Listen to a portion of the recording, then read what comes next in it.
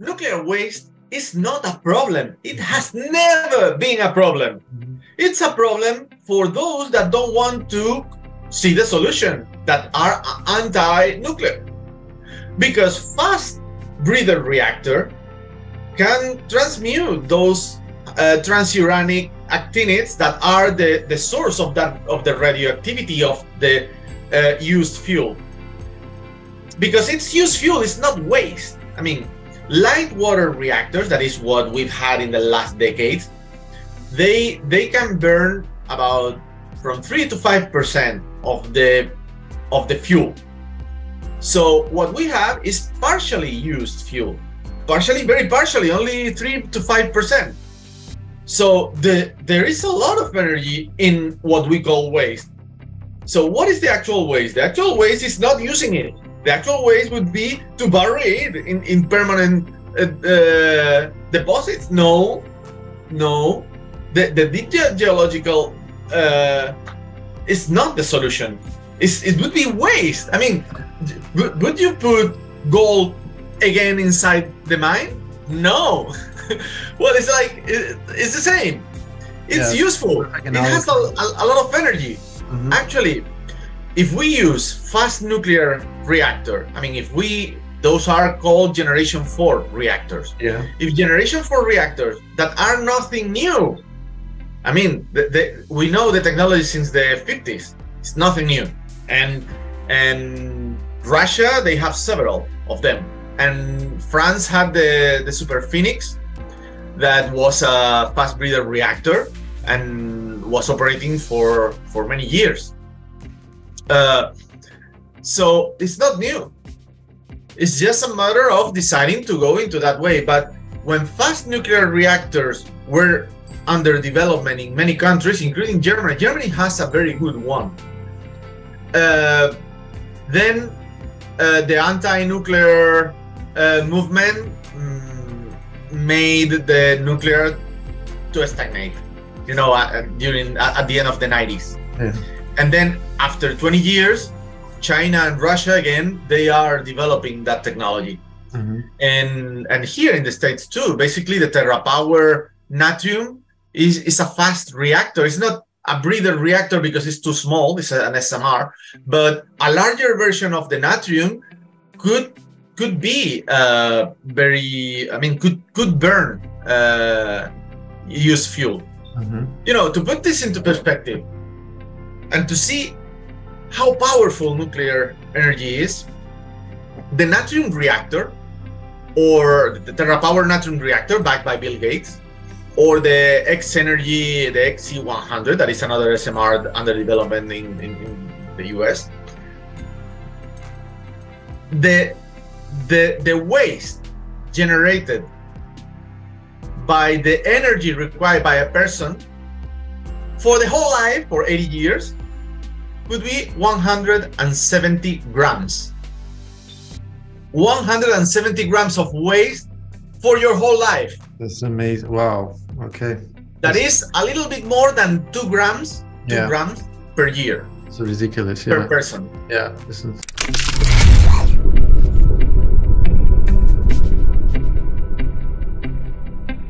Welcome to the show, Oscar L. Martin. Thanks so much for your time. It's a real pleasure to have you on my show for the first time. Oscar L. Martin. Let me just turn off my YouTube. Okay, Oscar, how are you doing? Good, thank you very much for inviting me to participate here today. Yeah, definitely. So, Oscar, I've been following you for quite some time, and I just find your content that you've been publishing, the articles, your analysis of a lot of different sectors within the technological realm, extremely fascinating. I myself, I mean, I'm originally, you know, I have a legal background, but then, you know, I'm now totally into Bitcoin and do podcasts and, you know, work for a Bitcoin company. And it has to do with a lot of first principles and, of course, with technology, with betterment for humanity. So maybe we can first, let's talk about you, your background. Maybe you can introduce yourself. Where do you come from? What, how did you find your path into this, let's just say, you know, research and development? And yeah, why don't you just talk a little bit about yourself, and then we can go into some other rabbit holes. Yeah, well, I started as an electrical engineer, designing analog digital circuits, and later on I moved to Hewlett-Packard in Houston, and from there I learned to fly. Then I developed a passion for aviation, and I transitioned to an aerospace company. Then, well, to defense, and later on, I wanted to go higher, so I joined a company, and I led a couple of subsystems for the Galileo satellites back in the almost 2 decades ago. And well, I came back to the States, and with a previous employer. I work also in the energy industry, in thermal control, with working, designing systems. My team was designing systems for nuclear power plants or concentrated solar power, high temperature, basically. And well, I rejoined aviation. I work also in another company doing large screens, video screens for like the one that was once covering the Nasdaq building, was made by my team. And well, a little bit of these three main businesses: electronics, aerospace, energy.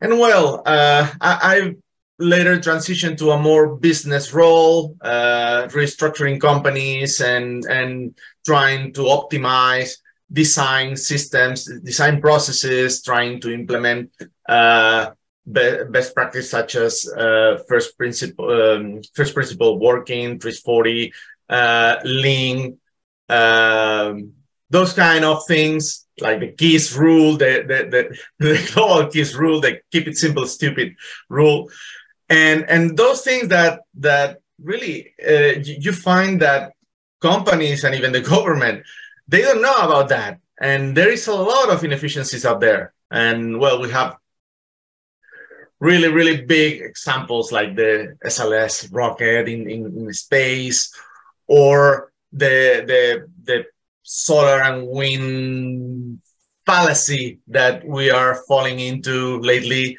And well, those kind of things. I love technology. I like anything related to the 5 foundational areas of technology: energy, materials, information, biology, and transportation.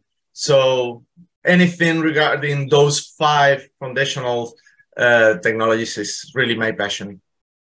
Yeah, you have sort of a title or a phrase in your LinkedIn profile, transforming the present and creating the future, and I find it really fascinating, because we also, within the broader Bitcoin community, a lot of us, there's a lot of Austrian economists. I don't know, maybe you've heard of Safedan Ammous, who's also written about the Bitcoin standard or the fiat standard, like the root causes of all the symptoms we have on every level we can think of, up to the criminal activities on a broader scale. But I'm not going to go there yet. It's just that sometimes when I talk to some people, or I've read some books where they analyze the technological process, or the delays, the postponements, the blockages of technological innovation. Do you find it a little bit weird or strange that within the last, let's say, plus minus 100 years, we have not had a really fundamental change or transformation, as you would maybe call it, within the propulsion system, for example? It's just one example. Let's say, aviation, aerospace. Isn't that a little bit strange that we haven't had really, when it comes to transportation? I mean, we could talk about anything, any kind of technological sector. Do you find it strange?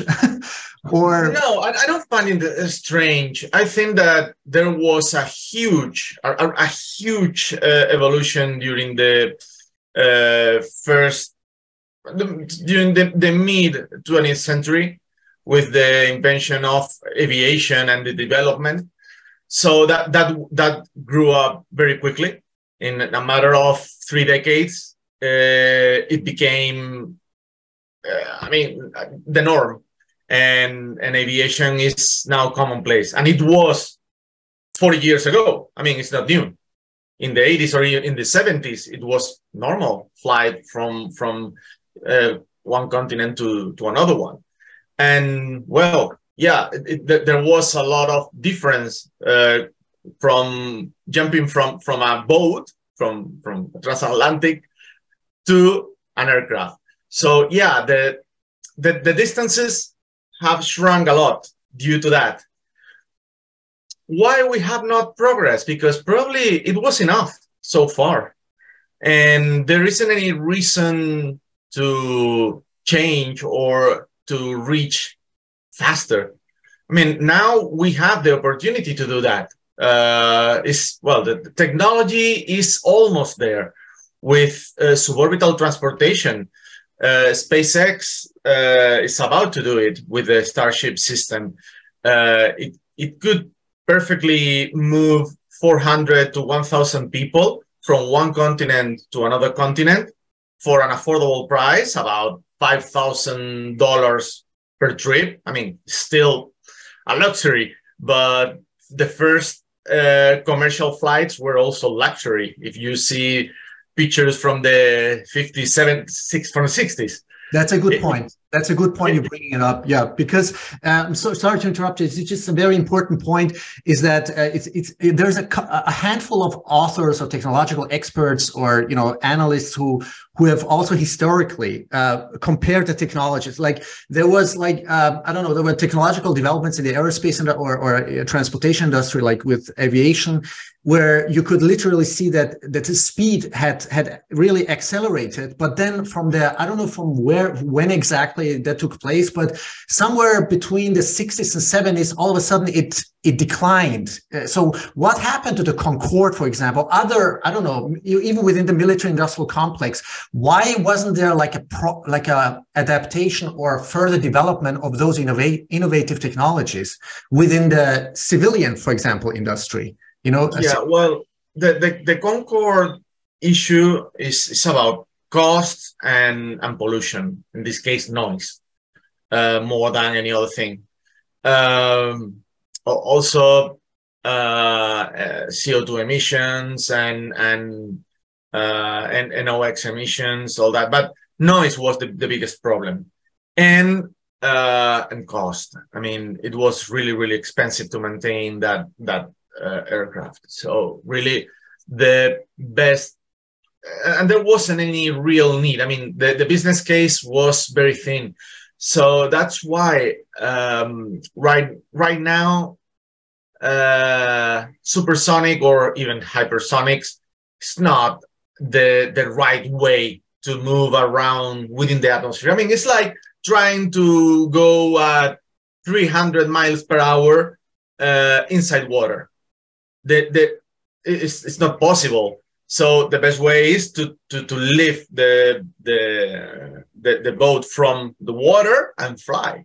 Well, the same applies to atmosphere. I mean, if you want to go faster, the drag of the atmosphere is so high at high speed that there is no case on doing that. It's a lot easier to go outside the atmosphere, go from one point to the other, and then enter and landing. So it's the same principle. There is no point on going faster within the atmosphere. If you want to go faster, go outside the atmosphere. The atmosphere is very thin. It's just 100 kilometers, so 60 miles. So going outside is quite easy. Orbital speed is something very different. I mean, you don't need you need a lot less energy going from one point to the other with a suborbital flight than going to orbit, because going to orbit you need to go there and to get up to a lot of speed to remain in orbit.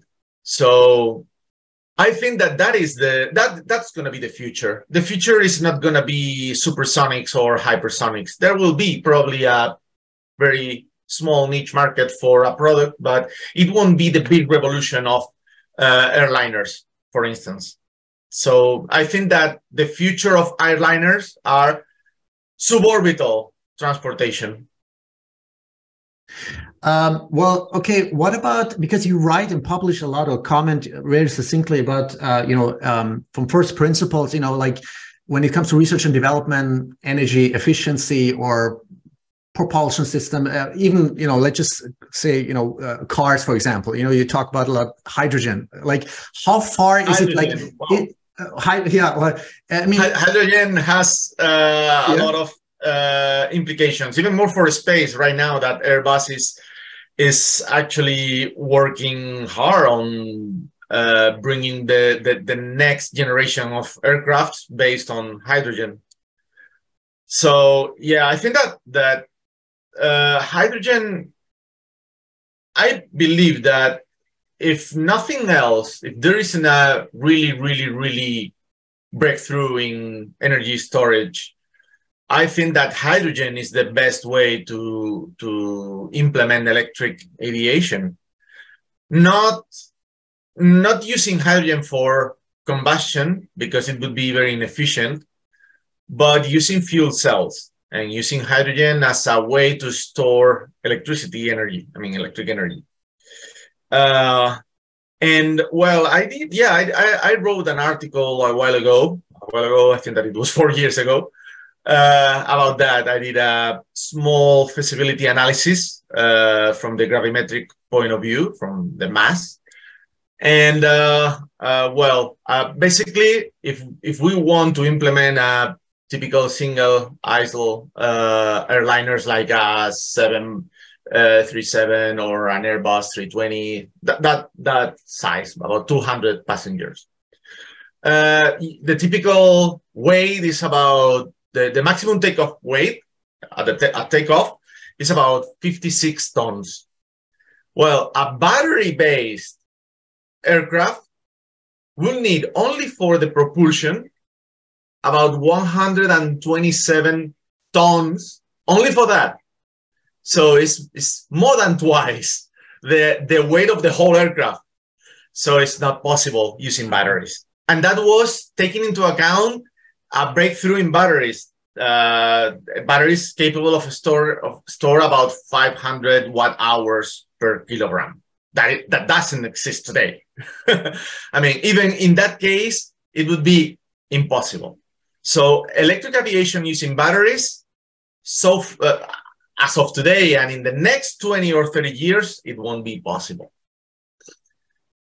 What is the alternative? Using hydrogen. There are different ways of store hydrogen. You can compress it, or you can liquefy it and maintain at very cryogenic temperatures. Well, using compressed tanks, compressed hydrogen, it's not possible either. It's very massive. It requires a lot of mass, not for the hydrogen, but for the tanks. So using compressed hydrogen could be possible. It's possible for road cars. Actually, here in Southern California, there are many around here. I see a lot of hydrogen cars, more than Teslas in 10 years ago, really. So I see a future for hydrogen cars. But for aviation, it's different. For aviation, you need to save a lot of weight. And the only way, as of today, is to liquefy hydrogen and use it, well, as the SLS, as rockets, liquid hydrogen. And the problem is that we have a lot of manufacturing and knowledge about turbines. So the industry is now trying to substitute kerosene with hydrogen, still using turbines. For instance, this last week, I think Rolls-Royce announced that they have successfully tested the first hydrogen turbine, their first hydrogen turbine, because the Russians did it in the 50s. Exactly. So, yeah. What was the result? And I mean, could you go a little into detail?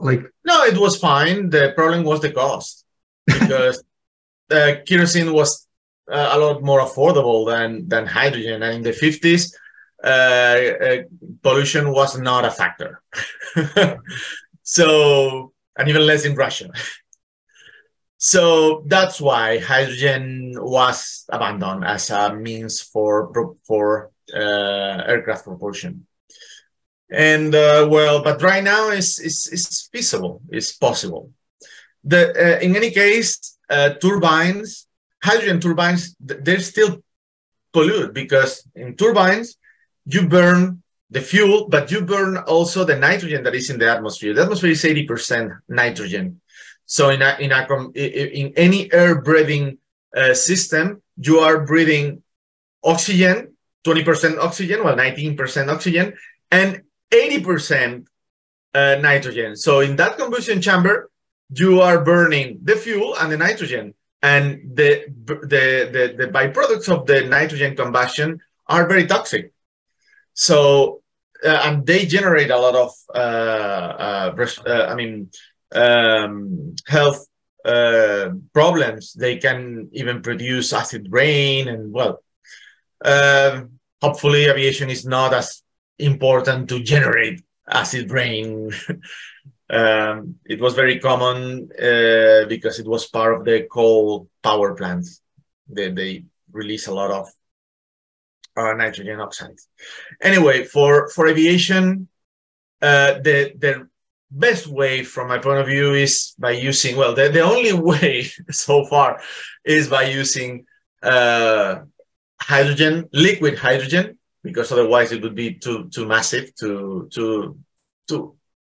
the weight would be too high for the takeoff.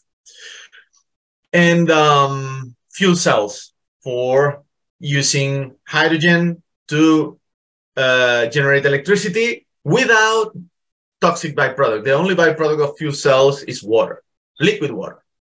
So no pollution, clean electricity, and well, that way is possible.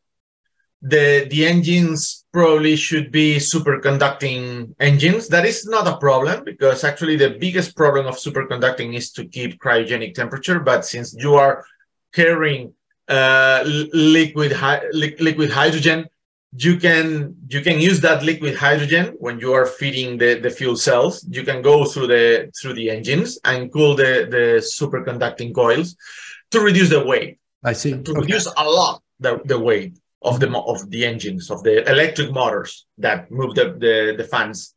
So that way is possible.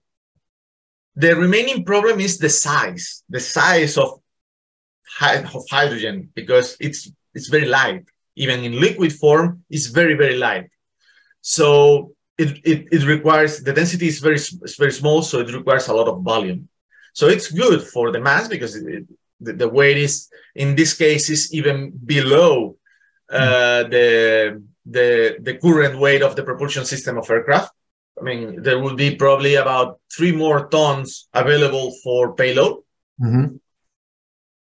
But the problem will be the volume. So that's why right now you can see, if you use Google for hydrogen aircraft designs, all that, you see like the Beluga Airbus, but instead of carrying, instead of a bay, is a huge hydrogen tank, or things very ugly designs. Why? Because the volume required for that is really, really high. And right now we use, well, it's very common to use the tube plus wings for the fuselage design. The airframe usually is that. It's a tube and, you know, the typical shape.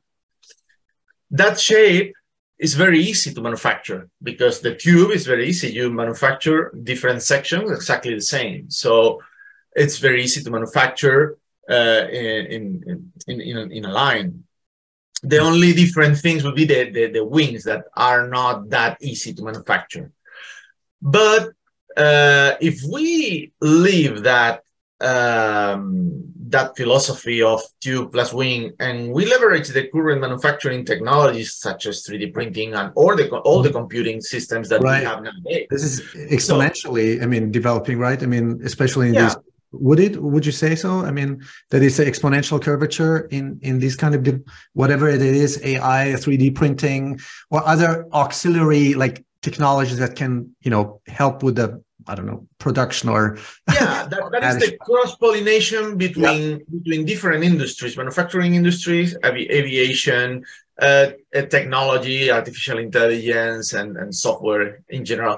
So those three areas, they can create a very good synergy for aircraft manufacturing. And if we switch from tube plus wing to shapes like the B2, the flying wing, what we call blended wing body or lifting body, that is like a large wing, it's like a delta wing without the tube.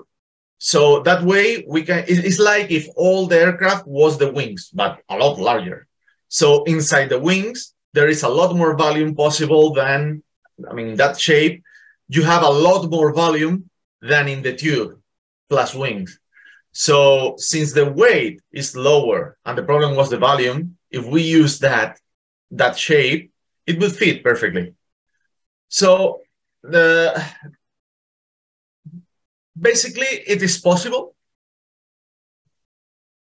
It's not right here. It's not, it's something that has to be developed, and it presents issues for airports, because they will need to introduce hydrogen fuel systems, storage, and all that. So the technology allowed for hydrogen propulsion, electric propulsion using hydrogen for storing energy. But there are many challenges ahead. But anyway, there are challenges everywhere. And if we want to reduce the carbon footprint, we need to do something.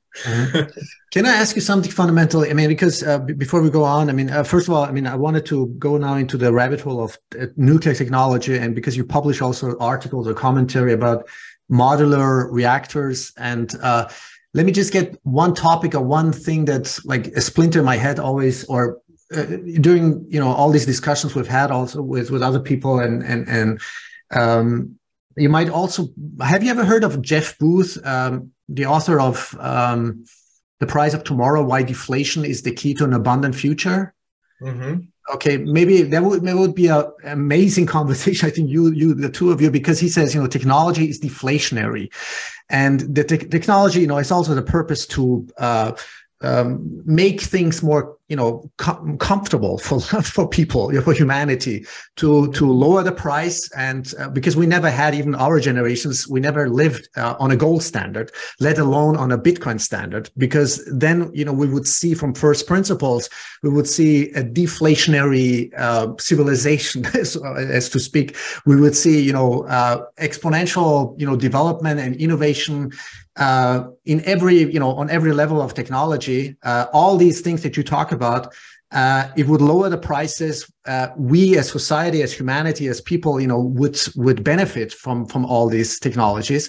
Let me just get one thing maybe out of the way first, because, we don't have to go into conspiracy theories or whatever, but I want to talk to you about the military-industrial complex. And now, when I look at your curriculum vitae, you do work indirectly or directly for, within, or somehow, let's just say indirectly for the military-industrial complex. Maybe you can, chime in if I'm not correct on this. But could there be, I just can't fathom that in the last, let's just say, at least since the end of Second World War, or in the last 50, 60 years, I can't believe, that the military-industrial complex, who is mostly, unaccountable. There are just areas where it's like no need to know. They're unaccountable with criminal immunity, and there is no investigation. When the trillions missing, you might remember, shortly before 9/11, who was the Rumsfeld who said, there are like $2 or $3 trillion missing. I'm just asking myself, where does this money go? Within the compartmentalized military, industrial, technological sectors, there hasn't been like any technological development. I mean, I'm not going into speculation, but just from your depth of knowledge, experience, or interaction with other technology experts, I mean, where is all this money flow, poured into? Where's the technological innovation, or other patents that have been seized in the name of national security? I mean, is there any like bigger picture you can communicate to the? Well, if I have to summarize in one word where the military money goes, I would choose inefficiency. But that could be also applied to any other government investment. I mean, because in energy we see the same, in the health industry we see the same. So at least here in the US. So yeah, well, where the military money goes? Well, basically to maintain the establishment, the status quo of the big primes, and that is something that started in after the 60s. The consolidation and all the fusions, the mergers between all those companies that were competitors during the 50s and 60s, that created a dangerous oligopoly in the defense industry. And thus, coupled with the very bad approach to supply chain and development in the defense industry, made the rest. I mean, because that forced the prime contractors, Boeing, Lockheed, Northrop, to work the same way. NASA is the civil version of that way of work.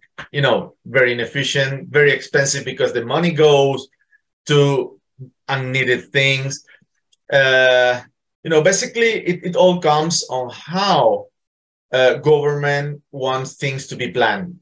I mean, they want to anticipate as much as possible, and they use that anticipation as a requirement. So planning become an essential part of everything, to the point that you need to plan everything before doing it, and it's impossible. And if you do that, no matter what, you will find problems afterwards. And if you want to develop something new, you cannot plan something that you haven't yet created. So if you are required to plan, then you are required not to innovate. And that is basically the big cancer of the large projects. That's why after the Apollo era, there wasn't any big improvement in aviation or aerospace development in space. Why? Because basically the FAA, NASA, the DoD, all these governmental agencies and departments, they want to plan everything. They are not. They want to innovate, but they are not creating the framework that could foster innovation. So basically, what would be the solution? The solution would be a transition. The Space Force tried to do it. Tried to get rid of all the past and try to do a new approach that was first used in software development, agile development. And that can be applied to many areas in our lives. I mean, to many development. In aviation, it can be applied. In energy, it can be applied. In anything. Why? Because basically, what you need to do is just incremental work, not planning everything at the beginning and then executing it. No, innovation is a ongoing process. And a It's trial and like a error. I mean, spiral. we have to let, innovative, intelligent people or inventors, engineers or technological experts, like, let's do their experiments, like trial and error. It's you can't. You said we cannot plan. Of course, we can't plan because there needs a lot of, free space, like thinking outside the box, outside the paradigm. Am I going in the right direction? Or Yes. Yes, you need to think outside the box, but I think that the problem is standardization. I mean, we want, the government and the regulations want to standardize everything.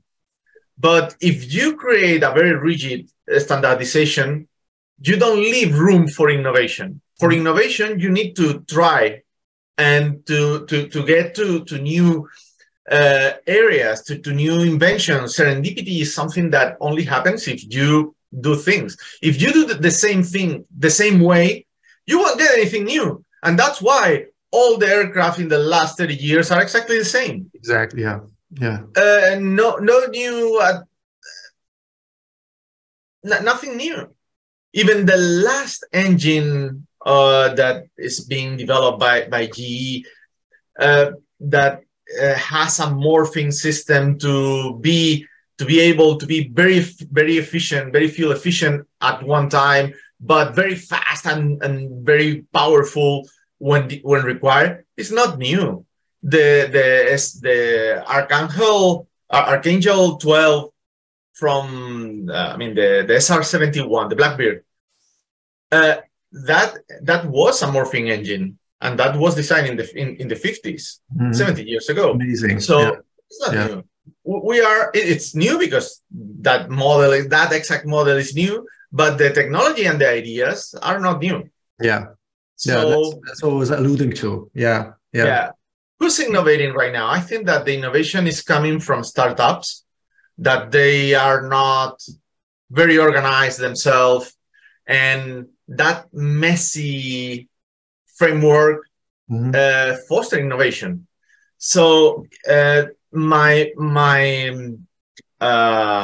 approach for optimizing this kind of innovation product development frameworks is first to not designing with the safety factors and all that at the beginning, but doing a straightforward design without safety factors, and then add the safety factor at the end. Why? Because right now we have different teams in different areas. When you are designing an aircraft, you have propulsion, you have aerodynamics, you have avionics, you have controls, many different teams.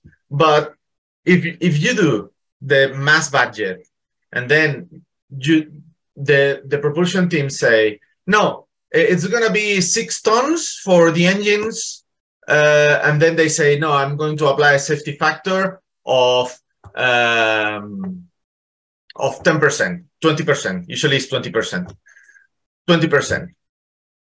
Then you end up telling that your engines is going to be 7,200 kilograms, more than 7 tons. Then you will need more lift capability, more the structures of the wings, the structure of the aircraft has to be thicker to withstand more weight. And if you need more weight, you need more propulsion. So you end up with a deadly spiral of very, very bad things.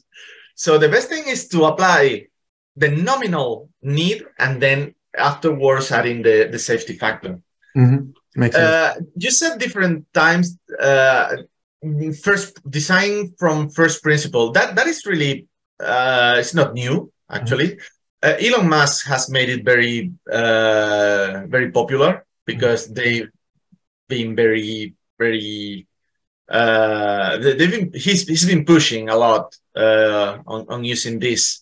And it's a great idea. I mean, this first principle design is just take whatever thing that is already done and break it down to its atomic parts or atomic functions, and then build what you want to build from those atomic functions. Well, that's the top level idea. Then you can apply, for instance, a methodology, a heuristic called 340 to find a better solution. I mean, it's a very good tool, but well, that is a way to innovate. But anyway, I think that the most powerful tool for getting something done very quickly and very efficiently is two things. First, the KISS rule, the keep it simple, stupid. The best part is no part. The best process is no process. That's clear. If you can remove things, remove it. You can add it later, but if you can remove it, remove it. That applies to product, that applies to companies, that applies to organizations, that applies to the government too. So everywhere, keep it simple with fewer parts, with fewer elements. You have fewer interfaces. With fewer interfaces, you have fewer risk of miscommunication, of failures, human error. So it's going to be an exponential benefit. And the other key thing is the fail rule, the three fails. Fail fast, fail early, and fail inexpensive. The fail fast is do very short design cycles. You know, in software it's very easy. You change the code, and usually it's very easy to execute and to debug that routine if it's doing things right. I mean, it doesn't take that long. Probably even very, very large projects can be tested in a matter of minutes, if not hours. But the same, well, not hours, but probably in a week, you can do a test cycle. If it's not a week, it's 2 weeks. And that way you can improve a lot your system. That is the fail fast. Fail early. Fail early means start testing as soon as possible. That goes completely against the planning framework. So that means that, hey, do a step. Because that step is going to teach you things that planning won't. I mean, planning is actually a waste because it's not productive. It helps. It helps when you do repetitive things like buildings or houses in a. Yeah. It helps. Yeah, but it's just too many parameters. Probably just not foreseeable or not. It cannot be calculated. Maybe, right? I mean, you have to. Yeah, it cannot be anticipated. Right. Mm-hmm. So that creates an overwork on top of the real work, which is thinking about the problem, solving problems, creating efficient systems. So that is the second, fail fast, start as soon as possible testing. And the third, I think that doesn't need any explanation, fail inexpensive, do inexpensive tests. I mean, try to design your tests that they are non-destructive tests. So that is basically the KISS rule, and the fail fast, fail early, fail inexpensive are the two key factors. Others, additional things, I always tell my people, hey, focus on interfaces, because innovation usually happens at the interfaces, and so the errors. Yeah. So be very careful with interfaces. And that's why systems engineering is very important, not only at product level, but at company level. Yeah. When you define our organization and you create the processes, the business processes, the interfaces between that process and other processes are usually miscommunication, generates a lot of meetings that are inefficient because usually are a waste of time most of the time. Yeah. So that's why interfaces is a key part in any system. Mm-hmm. System from a very simple product to a very complex organization such a government. So basically that's the idea. And if you do all that, you will find that it's more profitable, more efficient to work smarter than to work harder. Yeah. and that's really important for anything that I've done so far.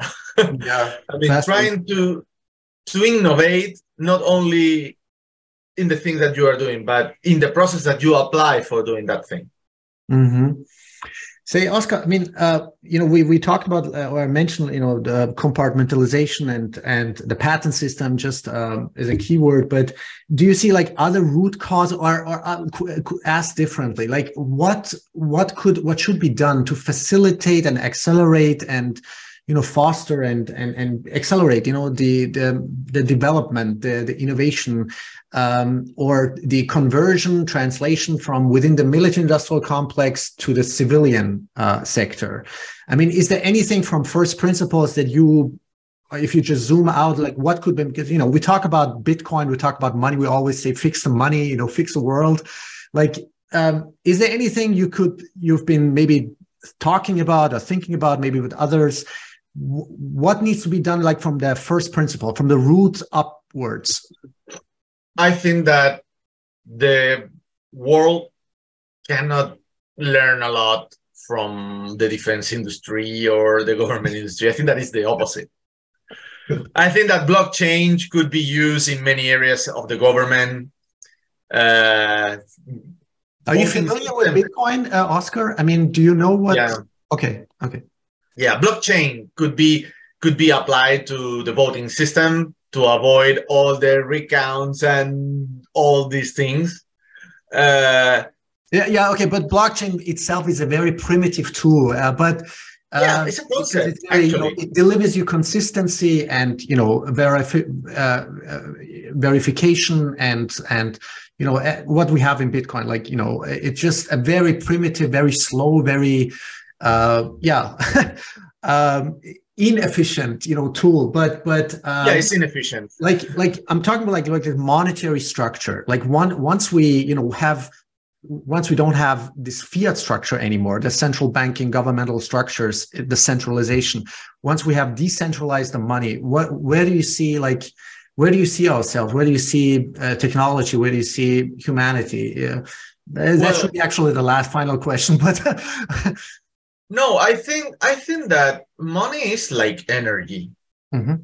I mean, and it follows the same movement, the same flows, more or less. So banks is like manufacturing plants, and consumers consume energy, but they also pay money. So the flow is the same, and decentralization is something that it's a good idea, but I see a big problem. No one wants to give up control. So that's why microgrids in the energy industry or decentralized banking system is something that is very difficult to achieve.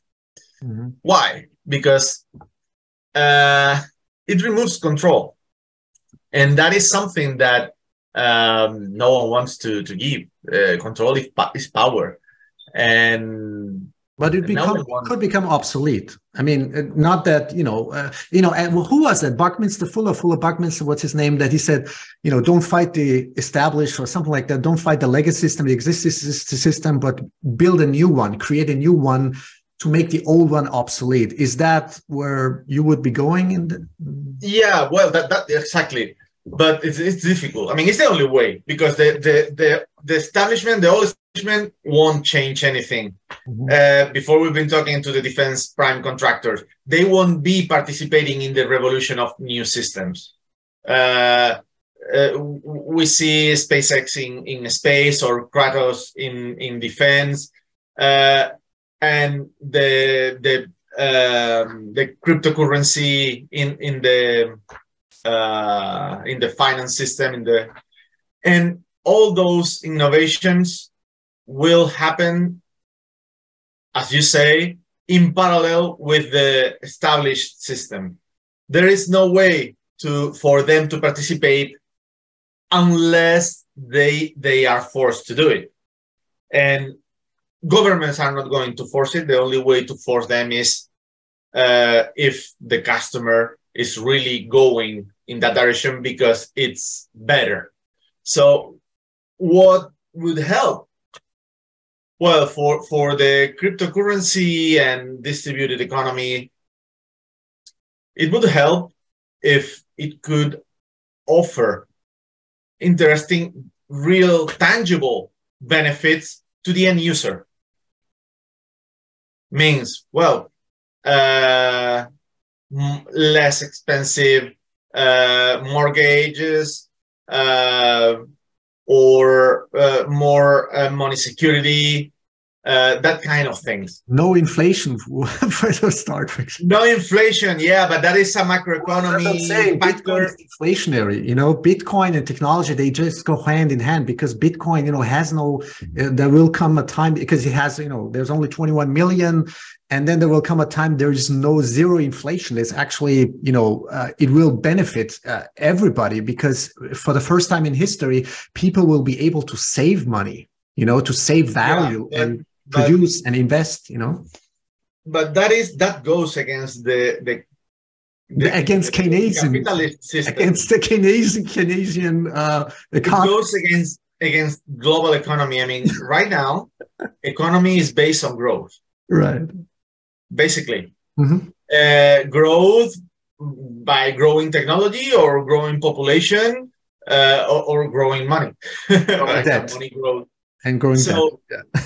So usually population has been the biggest driver of growth, but that is how our economy works, how our world works right now. A company that doesn't grow is actually losing money. So growth is the real benefit in our market economy. So going against that, what we call a sustainable economy, is uncharted territory. Because and it's very difficult to coexist with the market economy. So that's why I see it would be better, but a lot of things that are better remain in the world of dreams, you know, that will never be a reality. That's why I'm skeptic about the possibility. I mean, I'm not a skeptic about the technology and about that. I'm skeptic about that it could be eventually change how the world works. I mean, at least in an order manner, in a with a smooth transition. If that happens, it will be based on a revolution on something, because it's a huge change. I don't know, maybe those countries that are trying to bet on that kind of economy, like Argentina, could discover a better way of doing things. But since the rest of the world, the World Bank and all that, works in a different way, even if a whole country changed their way of doing economy, it's very difficult for even a whole country. Yeah. I mean, would you say, I mean, if, and I see that totally realistically, within, let's just say, in the next 10 to 20 years, if there's a critical mass of humanity, and it doesn't have to be really a lot, I mean, it could be like 3, 5, 10% of Earth's population, you know, adopting Bitcoin, not only as a settlement layer, but as a, you know, with the Lightning Network as a currency, you know, on a second. Would you say that would totally like shift or change your perspectives? Your like, what is your vision? Like, because either they're going to roll out, I mean, they will roll out the central bank digital currencies, which is totally dystopian and controlled, and it's about absolute control. I mean, in their own words, you know, Augustin Karsten, you know, the guy from Bank for International Settlements, or we're going like either, I don't know, slavery, dystopian slavery, or freedom. So where do you see ourselves? Where do you see humanity? I mean, this is something fundamentally I think we need to talk about. It would require something like the French Revolution, you know, a real revolution. Why? Because even if people change their way of moving money, paying things, and all that, uh, the laws, the government, the banks will still be there. And if uh, there will be always lenders and borrowers in the economy, even if there is if we use cryptocurrency backed by an algorithm instead of gold, you know. But even in that case, I mean, that would be the only case, I think, if everyone in a country just don't use the normal way of currency and they switch to a different currency. Yeah. But for doing that, it requires a lot. I mean, it's very difficult. Would you say so? What if the conditions are right? You know, I mean, it's unbelievable what's going on right now, macroeconomically, geopolitically, inflation, maybe even hyperinflation. We don't know. You know, it could go into any kind of direction. But the pressure, the pain point is so much. The tipping point is already so close to implosion that people are feeling the pain economically, existentially. You know, they see. I mean, I don't think it would take too long, maybe 10 years, maybe 15, 20 years, like, you know, if we're not that optimistic, but that's what I know about, you know. What do you think? But, you know, people, I mean, I see that even countries that are going through went through very bad times, they're improving. I mean, globally, poverty is being reduced, and even countries, even the China, that is a communist country, they embrace the capitalism. I mean, it's actually it's wild capitalism in China. Yeah, is it real capitalism? But it's not free market, right? We don't have free market. Yeah. I mean, it's well, free market doesn't exist anywhere, not even here in the States. Yeah. That's an illusion. Yeah. Free market with borders is not applicable. Right. That's not free market. And all the tariffs and taxes and the limits imposed by, for instance, in the European Union to certain products that are limited.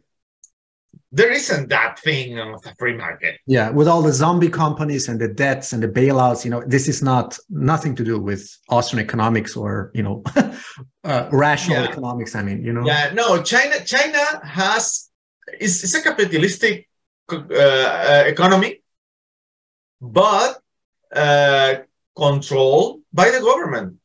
Right. But what makes it different from the US? The only difference is that here, we choose every 2, 4, 6 years, depending on the part of the government, we choose our representatives. And in China, it's only 1 million people within the party that choose their leaders. But it's more or less the same. We have a political establishment, and there are different trends that are public here in the States, and in China is internally in the Communist Party, but they also have factions inside. I mean, we have the political party democracy, you know, like where exactly, people vote the same parties over and over. I mean, it's ridiculous. It's just an illusion, you know. It's an illusion, exactly. Democracy is an illusion, and has a lot of defects. You know, but probably... Thanks for articulating that, Oscar. That's really important. But probably is the less worse, you know, not the worst, but there are worse ways of doing things. Yeah. So I think it's not good, but it's the best thing we can do. Anyway, China is doing things very, very good. And probably...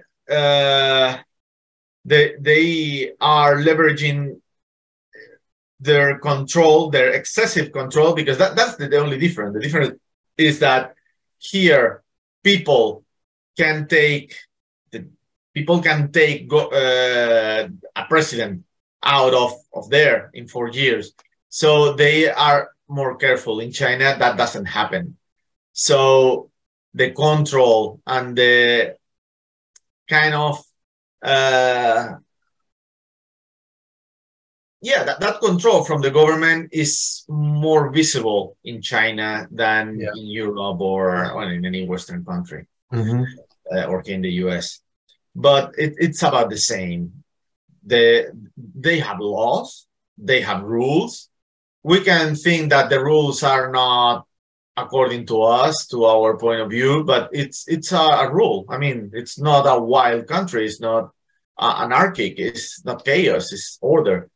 But more restrictive. Would you say it's more? I mean, with everything, whatever, I'm always critical. What I hear and what I watch, but with all this, social credit system and the lockdown, and I mean, it's crazy. The social credit, the citizenship. For instance, you cannot live in a city if you don't have a work. I mean, things that here we can believe that is a way of doing things, but it works for them. Even Singapore has that kind of living. I mean, most of the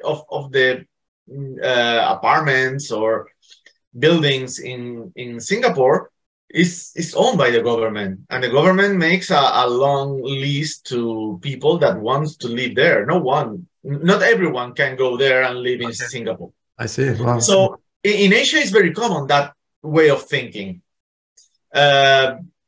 Because probably they have feudalism more closer in time than what we had here in Europe or in the US, in the Western countries, So basically, China, the best thing that they have many bad things, like human rights violations and all that really we should have done it better when we helped China to improve during the 90s and the 2000s, that we move a lot of companies there to help them. We transfer a lot of technology, nuclear technology, aviation. So we should have forced them to do things better. Right now, we cannot change that. They are too powerful to change. I mean, to be forced to change their way of doing bad things. But they also have good things. For instance, they can plan ahead, and they plan usually for 100 years. Exactly. Yeah. It's amazing. So they have long-term planning at a country level. So that is really something amazing. That is something that we don't do anywhere in the Western countries. Yeah. We plan for 4 years or as much as 10 years. And then the plans are very fuzzy, 10 years and maybe, who knows, but we don't have a long-term plan, long-term objectives. We see the current, our governments like firefighters trying to extinguish quick fires and to maintain to keep their seats. Not long-term planning. And that is what I miss. And that would be compatible with democracy. I mean, we can have, here in the States, we call it bipartisan, because we have two main parties. So bipartisan agreements means that it's something that can be long-term because everyone agrees on that, the vast majority. So that is the way forward. And we should have that kind of planning. And I think that kind of planning is good for democracy. And I'm not talking about planning every little thing, because I'm not so, I mean, things have to be planned, but at the top level, not very low level. So having a vision for the country and a mission for the different components, for the different departments or ministries of a country is critical. It's critical. And I've seen many times, very common in Europe, not that common here in the States, creating new ministry of whatever, or change the name, or when a new president comes in, it changes the names or the distribution of how everything works. That doesn't work. You cannot be in a constant change. I mean, you have to think about that, and that has to be a bipartisan agreement, because otherwise, in 4 years, the next one will come and will change everything again. And those large organizations, they need 2-3 years to settle down and to be efficient. If every 4 years you are changing and it takes 3 years to be efficient, you only have 1 year of efficiency out of 4. That doesn't work. Yeah. So that's the problem of democracy, of our democracy. Exactly. Yeah. That could be fixed. That's the big thing, that we can, the same way China can learn from the rest of the world for human rights and democracy and how things can be done better, we can learn from China on how we can do things better. Yeah, I mean, we still have to, admit that there are blatant human rights violations, even in Western or developed or whatever, in these, even in Europe or United States or other continents. But just, I don't know, they are able to obfuscate it or somehow, don't make it so obvious. It's a chapter for itself. What I want to ask you is, like, we talked about China. Would you say that China, these 3 countries, because I'm myself born in Iran, but I grew up in Austria and in United States. Would you say China, Russia, and Iran, would you say they are technologically in some segments, like much further advanced or have more advantages? Or can you list a few examples? Examples. Well, two very clear. One is hypersonics, that Russia and China are ahead of the United States or Japan or UK, and the other is nuclear technology. China is now the first one in nuclear technology, along with Russia. They are more or less the same, but China is building a lot of plants. And they are reducing the cost. They are reducing the time. They are now at about $1,900 per kilowatt of cost. That here in the States is about 5 times larger. Jesus. Okay, that's amazing. So they've done what Western countries did in the 60s, that is making nuclear inexpensive and reliable. So and Russia is doing the same. I mean, they have the most advanced designs are there in Russia and China. Here we have a lot of designs.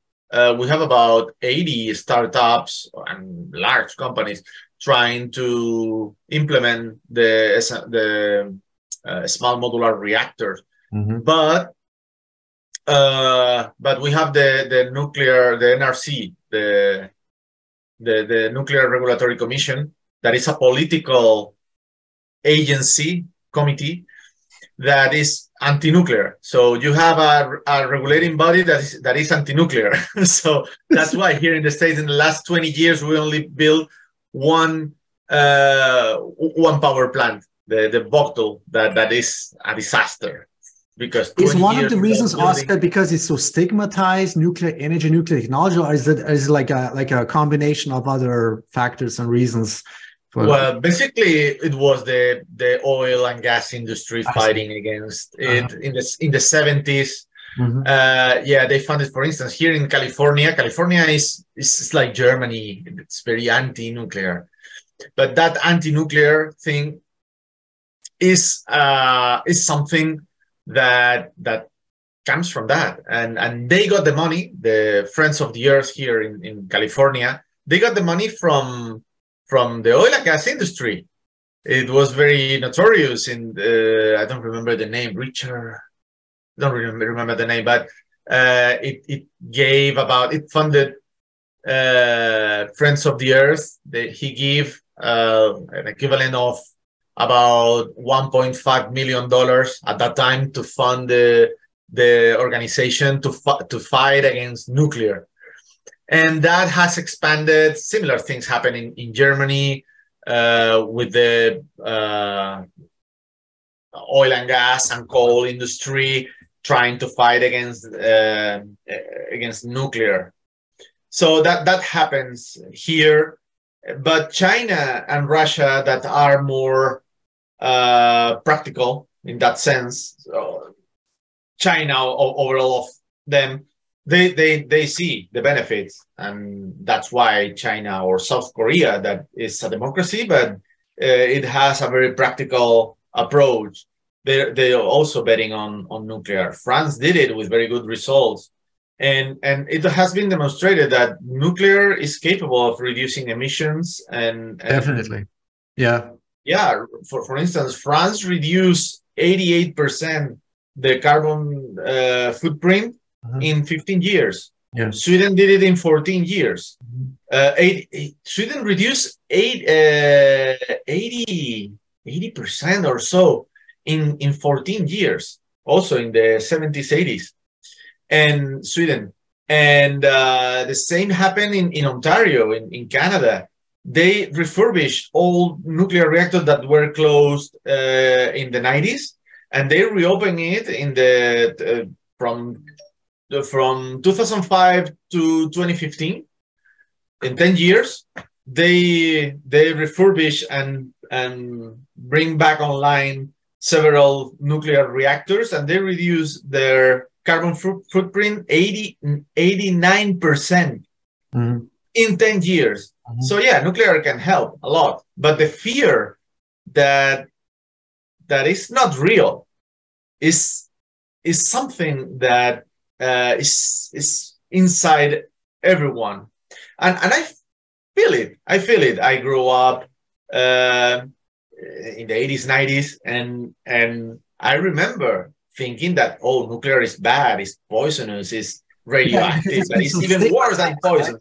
It's because so stigmatized, also because of the nuclear weapon, and it's so overloaded with negativity and stigmatization. Exactly, it's the mantra that has been repeated so many times that you have internalized it, and I have it inside too. I have to be very, to be very conscious when I talk about nuclear, because I had to convert myself. I converted myself from anti-nuclear to pro-nuclear because I read a lot, I learned a lot, I learned all the lies that I've been told in the past by everyone. Yeah, there's so much propaganda and brainwashing and indoctrination and missing, just so much narratives. To be honest with you, this whole, I don't want to, go into that carbon thing, because, what I hear from you also is, are you an advocate of carbon? You think carbon reduction really changes the climate? Is that really man-made? Well, I think that we are not going to change the climate by reducing carbon. We're not going to make it. Okay, thanks. So it's good to moderate our carbon footprint, but I don't think that we're going to avoid any change. I don't know if the change is going to be up or is going to be down in temperatures. Yeah, but the Earth is constantly changing. Exactly. So the levels of carbon is not the important thing here. Okay. I'm somehow more concerned about the rate of carbon emissions. Okay. That the Earth has had in the past a lot more and a lot less. See, yeah. So any change is not going to be a big change for the Earth, for the ecosystem, for anything. Actually, CO2 is is actually promoting its life, right? It prosper, it makes things grow. CO2. Exactly, it's food for plants, for vegetation. So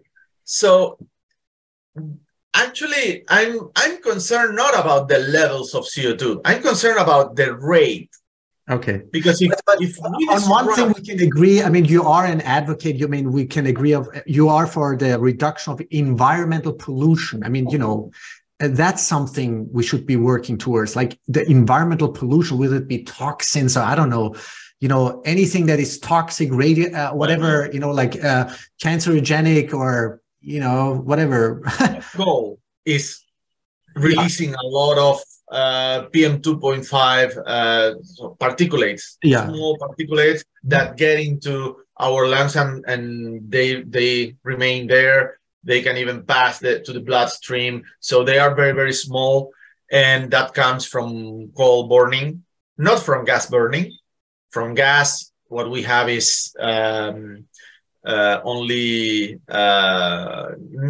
nitrous oxide that could, in large quantities, could create acid rain, you know, and affect to the respiratory system.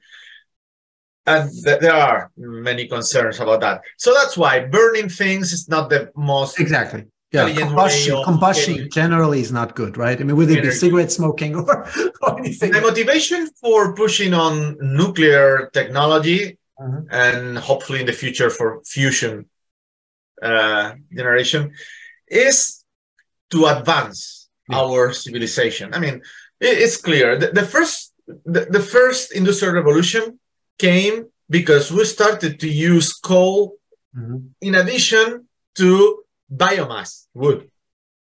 So that huge amount of energy for about the same or less cost, well, it made possible to have very cheap industries to develop.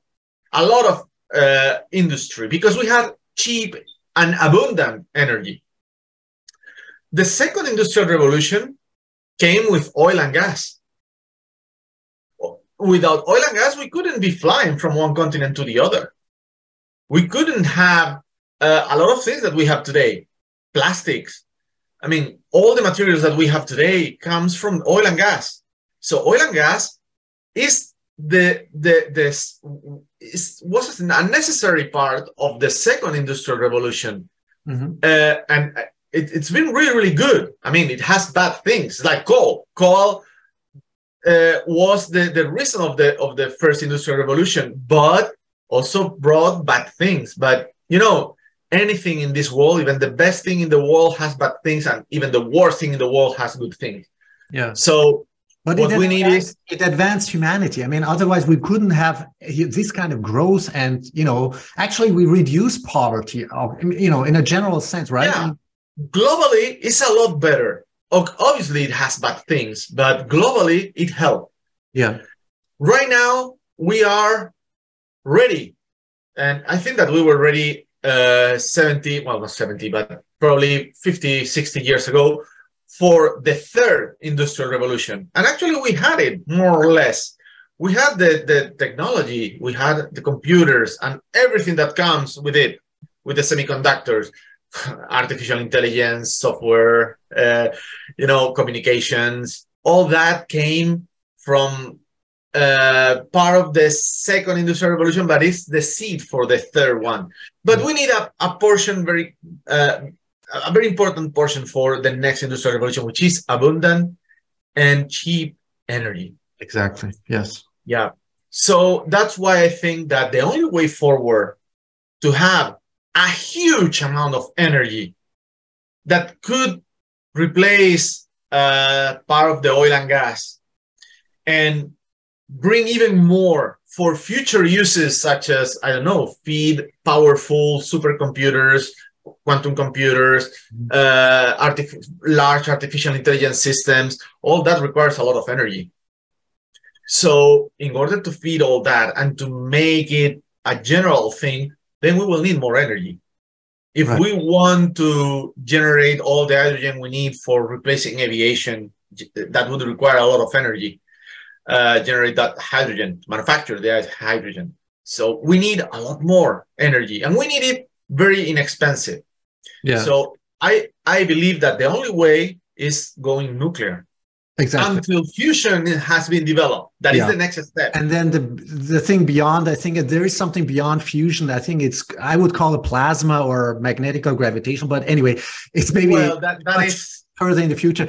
But I think this conversation is really important, Oscar, because with all this, ESG and, vilifying of energy bullshit that's going on, it's like, it's so anti-human, anti-growth and anti-civilization. It's not really. Look at the narrative. ESG is a good thing, and being concerned about the environment, about our health, and about the long-term existence of our civilization and our environment is good. Yeah, but who's the narrator? The intention is not there. It's we're all worried about environmental pollution, about environment, about sustainability, whatever you want to call it. Like growth and health. Sustainability is a very confusing word. It's like renewable. Mm-hmm. I mean, we call wind and solar renewables, or unsustainable, mm-hmm. but they are neither renewable or mm-hmm. sustainable. Yeah. They are not renewable because a solar panel, when it's done after 20 years, it costs a lot of money. A lot of waste. Yeah. I mean, look at all this. And generate a lot of electronic waste. Exactly. Yeah. All these windmills. That is polluting because it has heavy metals. Yeah, exactly. And those pollutants remain pollutants forever. Forever, yeah. Unlike nuclear waste, they can be recycled, right? Reactors. They found out how to recycle, right? That's what you published. Yeah, we knew it. I mean, nuclear waste is not a problem. It has never been a problem. Mm-hmm. It's a problem for those that don't want to see the solution, that are anti-nuclear. Because fast breeder reactor can transmute those transuranic actinides that are the source of the radioactivity of the used fuel. Because it's used fuel, it's not waste. I mean, light water reactors, that is what we've had in the last decades, they can burn about from 3 to 5% of the fuel. So what we have is partially used fuel. Very partially, only 3 to 5%. So there is a lot of energy in what we call waste. So what is the actual waste? The actual waste is not using it. The actual waste would be to bury it in permanent deposits. No. The deep geological is not the solution. It would be waste. I mean, would you put gold again inside the mine? No. Well, it's the same. It's useful. It has a lot of energy. Mm-hmm. Actually, if we use fast nuclear reactor, I mean, those are called generation 4 reactors. Yeah. If generation 4 reactors that are nothing new, I mean, we know the technology since the 50s. It's nothing new. And Russia, they have several of them. And France had the Super Phoenix, that was a fast breeder reactor and was operating for many years. So it's not new. It's just a matter of deciding to go into that way. But when fast nuclear reactors were under development in many countries, including Germany, Germany has a very good one. Then the anti-nuclear movement made the nuclear to stagnate, at the end of the 90s. Yeah. And then after 20 years, China and Russia, again, they are developing that technology. Mm-hmm. And here in the States too, basically the TerraPower Natrium is a fast reactor. It's not a breeder reactor because it's too small, it's an SMR, but a larger version of the Natrium could be could burn used fuel. Mm-hmm. To put this into perspective and to see how powerful nuclear energy is, the Natrium reactor, or the TerraPower Natrium reactor backed by Bill Gates, or the X Energy, the XC100, that is another SMR under development in the US. The waste generated by the energy required by a person for the whole life, for 80 years, would be 170 grams. 170 grams of waste for your whole life. That's amazing. Wow. Okay. That is a little bit more than 2 grams, 2 grams per year. It's ridiculous. Per person. Yeah. So compare that to the tons of ashes and CO2 released by oil and gas. And the environmental pollution in general. Yeah. So basically, nuclear is clearly the way forward. Yeah. And it's not against ASG. It's clean. It's the cleanest one. Well, it's really clean. Yeah, it's verifiably clean. But it's not only clean. It's safe. It's the safest energy source we have. Yeah, and cheapest, wouldn't you say? Yeah. I used to compare nuclear. Nuclear is to energy aviation is to transportation. You know, it's very efficient. It's very fast. I mean, it's very powerful. It takes you there very, very quick, and nuclear generates a lot of energy.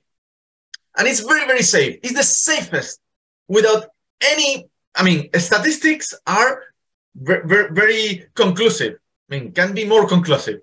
Nuclear is the safest. Nuclear is the cleanest. But in the event of an accident, yes, it's deadly.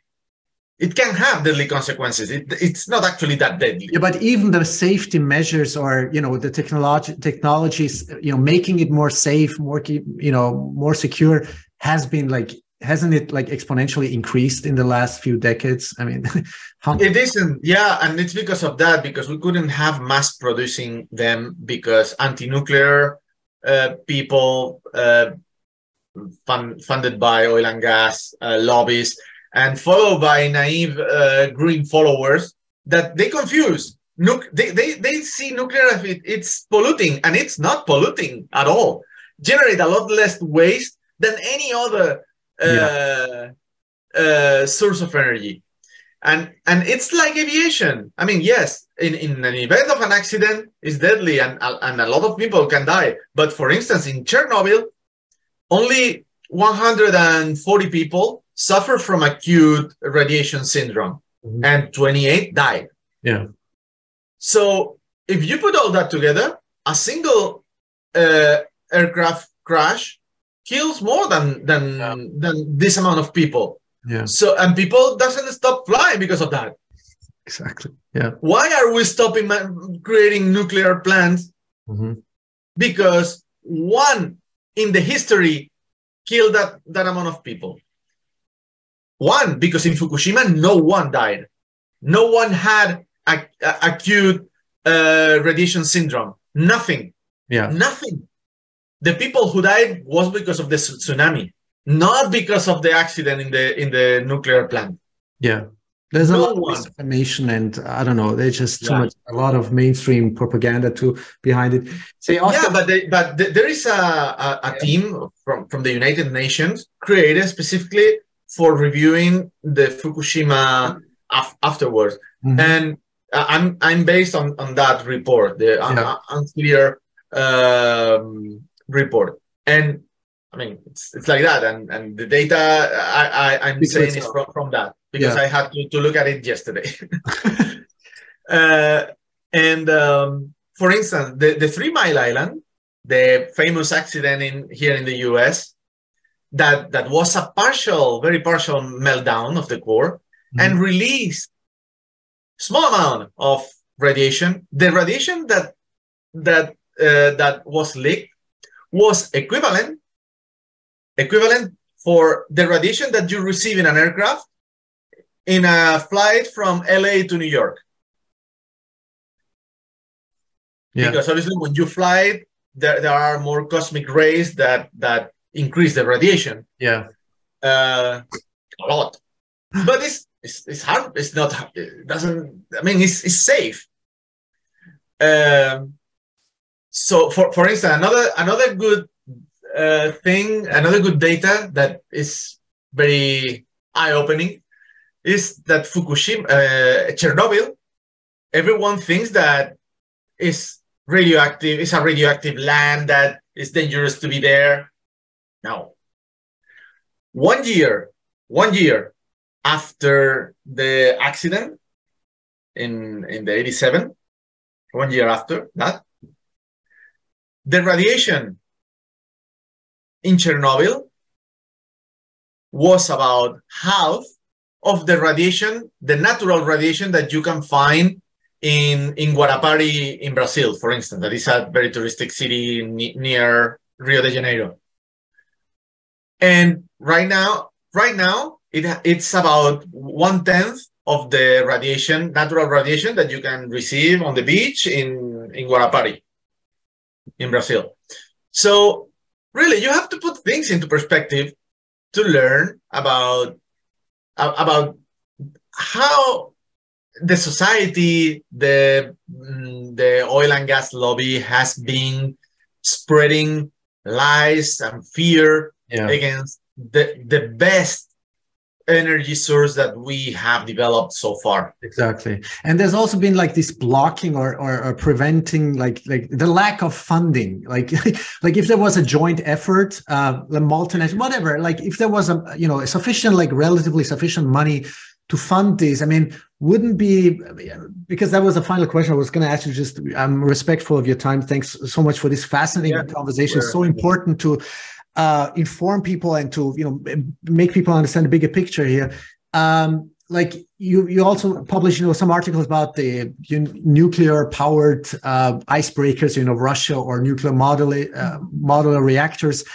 Would it be realistic when it comes to transportation, like cars or on ground, to have modular reactor powered? I just am going to call it like that. Vehicles? For instance, trains could be nuclear power with a micro reactor. No problem. Boats, obviously, all the large container vessels in our oceans, they could be powered with nuclear propulsion. They do not require that much. Icebreakers are more powerful than the engines in those mega boats. Cruise around the world. Imagine you don't need to refuel in 7 years. So the operations at ports could be a lot faster. They don't need to refuel. So it's a lot better. For aviation, it's more complicated because the weight of a nuclear reactor is too much. But probably if fusion gets, compact fusion reactors, they could be a way of power future aviation and getting rid of batteries, hydrogen. Exactly. So there wouldn't be like a technical, would it be technically possible if there was the willingness? No, it's technically possible. As long as fusion could be achieved. Okay. But for nuclear ground systems, they could be powered. Wow. Wow. Yeah. Trains and sea. Yeah. Oh, this is mind-boggling. This is makes a lot of hope. It creates a lot of hope and optimism. When you hear these facts and the reality behind it, and as soon as you remove your fear with facts, not with. I really encourage everyone to read about nuclear from people who knows about nuclear, not journalists that they just spread things. But get into that, because if you don't, there is a lot more misleading information out there than good information from the right sources. I agree with you totally. Yeah. No, thanks for saying that. Yeah. That's why I encourage everyone to read and to learn. Yeah. And to get different point of views. Yeah. No, definitely. Yeah. There's a handful, not too many, but I've read a lot and been a lot into these rabbit holes because it's all interconnected, especially when you go into the rabbit hole of Bitcoin.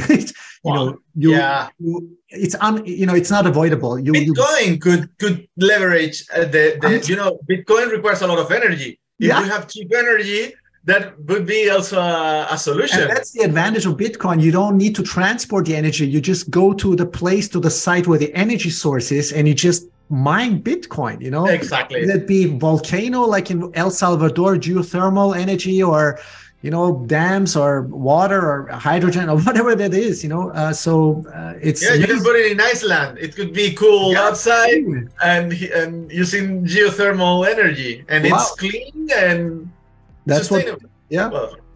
And this will trigger, I think, hyper Bitcoinization and the exponential evolution of humanity.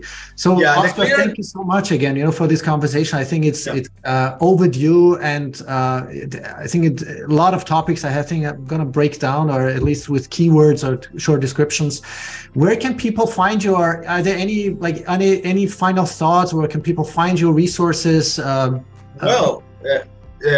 You can find me in LinkedIn. Just look for Oscar Martin, and you will find me. I don't know if you can. I can share with you. Well, you can share my. I'll put it in the show notes. Link, because I used to use that social network. No, it's really fascinating, the amount and the depth of your commentary, your expertise, the publications, the articles that you comment on. Otherwise we wouldn't have really such a deep insight, what's really going on, in research and development on whether it be, energy, aerospace or quantum computing, artificial intelligence, energy, and propulsion systems. Yeah, I love anything technology in all the areas. That's the impression I have. Yeah. Well, Oscar, thank you so much again. Any final thoughts before we wrap it up? Well, thank you so much for being here with you. It's been very interesting conversation. My pleasure, my honor. Thank you so much again. And well, see you soon. Yeah, hopefully. Yeah, maybe we can have a conversation in the near future sometime together with Jeff. That would be a really fruitful discussion, the two of you, because you would really complement one another. But let's see. Yeah, I'll get back to you. Well, thank you so much again for your time. Oscar, thank you. Bye. Bye.